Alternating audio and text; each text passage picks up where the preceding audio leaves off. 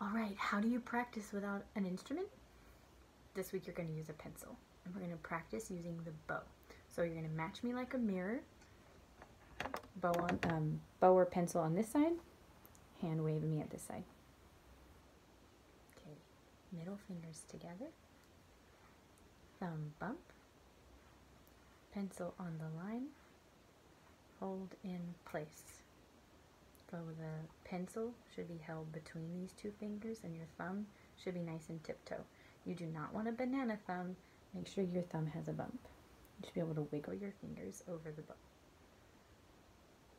First finger wrap around and pinky on top. Now this week we're going to practice how to use the bow on the instrument, and you want to make sure that you have a nice straight arm and that you see a square.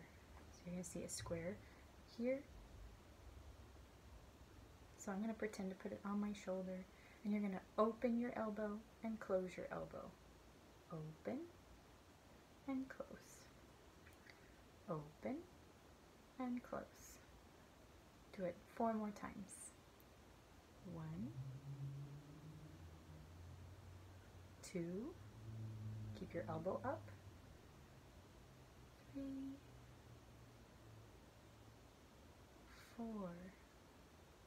Good. Now this time we're going to practice the bow levels.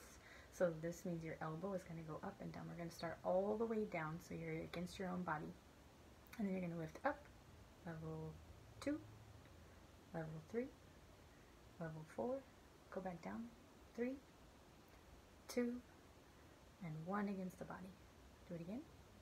2, 3, 4, 3, 2, 1. And in each level, you can open and close. So we're going to do 2 on each one. Level 1, open and close. 1,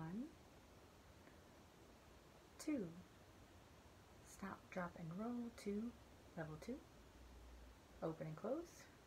1, 2, stop, drop, and roll. Level 3, 1, 2, stop, drop, and roll. Level 4. Keep this nice and straight. You do not want to drop your elbow. 1, 2. Now shake it out. The more you practice this motion, you can even go down your arm, the easier it's going to be when you get your instrument.